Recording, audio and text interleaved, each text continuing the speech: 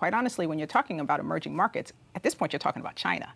China's 50% of the emerging markets benchmark. And that is one of the areas that we have to really start to think about how markets are changing, because we've relied on the fact that emerging markets could be differentiators. And we've just said that we're going to invest in emerging markets, and that's going to be a form of diversification, increasingly seeing that the world is not dividing evenly between developed markets and emerging markets. And there may be other ways we should look at it. And possibly China is a form of diversification.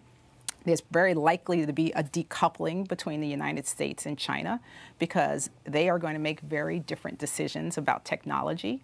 And there are countries who are going to line up behind China, and then there are companies and countries that are going to line up behind the United States. And I don't really know who the winner is going to be.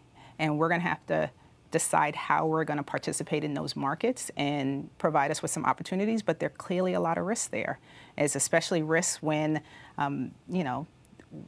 we're concerned about what's going on there, and we're concerned about the laws and the regulations and how they'll change in response to things that we do here. And it is an inordinate amount of risk, but it is a big market. It's hard to ignore it. One of the things looking back in the last decade is the tide has risen pretty well with China. Looking forward to the next decade, how far is that tide going to keep going? Well, they are slowing, but even though they're still slowing, they're still growing a lot faster than we are.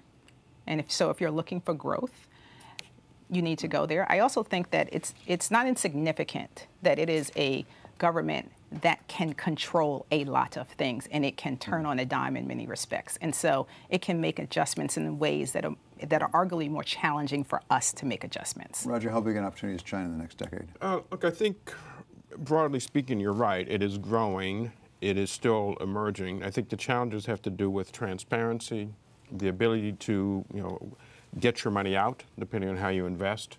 And your very good point around, having teams who really understand what's going on. So I think it is absolutely still a class that one has to look at, but I'm a little more cautious maybe for those reasons. Yeah, no, and I agree with you. Chinese economy and the Chinese market are very different things. Yeah.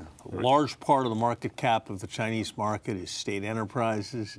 I'm not sure that's where I'd want to be betting with my money. You got a lot of arbitrariness in the rules. I suspect you're going to have a bit of a general reluctance to see Americans and American institutions making large amounts of money and taking it out of China. I'm not sure it's going to be so easy to find Chinese managers who can be completely trusted by American sources of funds, given the political environment in China. You can't ignore it, but I think it's very easy, as hundreds of years of history of optimistic Americans seeing China as a frontier and not having their hopes realized in terms of financial returns.